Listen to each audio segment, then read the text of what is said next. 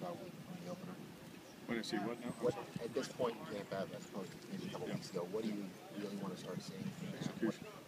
Yeah, execution in all phases. Intelligence in different situations. Awareness, I should probably say.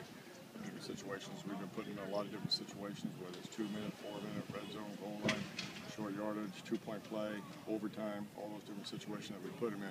Just down a distance, making sure they're, have great awareness of all as many game situations as we can. It's impossible to manufacture all of them. Everything's going to come up during the course of the game, but we try to get them prepared and put them in as many situations as we can. And just constantly trying to get them to be aware of what's going on and what we're trying to do. Especially when you have a very young team like this. A lot of these guys have never played a college game. The first time I went up on that field is going to be the first time they play a college game. For a lot of them. So just try to get it so when that situations come up, you're as relaxed and comfortable with it.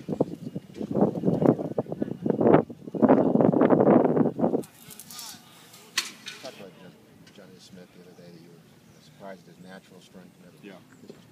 Is he a guy that's still at this point?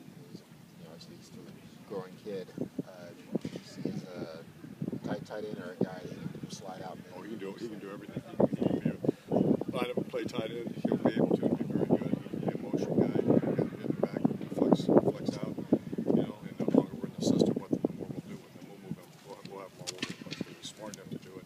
He's fast enough to do it. And he's strong enough to line up and play the tight end position. At least he will. He's still very young. He turned 18 yesterday, so still young. How do you feel the progress of your quarterbacks so far? I think they're coming along. I think both of them are progressing well.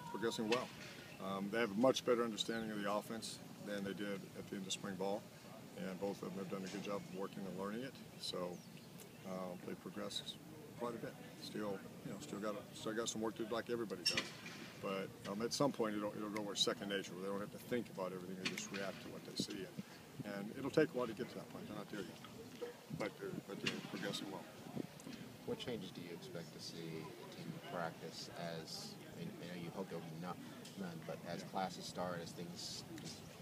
Yeah, hopefully there'll be none. I don't expect any. I expect them to, when they're here, they're focused on here. When they're in that class, they're focused on their class. And I talk to them about that all the time. When it's time to work, it's time to work. Whether they're talking about work football-wise, when they're over here, it's time to work. You got to forget about everything else, family issues, school, everything else, and focus on football. And in the class, you got to forget about everything else and work on that. So when it's time to work, it's time to work. When it's time to relax, then they can relax. But I don't expect any difference. I expect them to be very, very focused. I noticed today Richard Leonard didn't do any 7-on-7 or 11-on-11 drills. What's his situation? We're just resting him, getting some of the other guys some work. Just giving them a little bit of rest.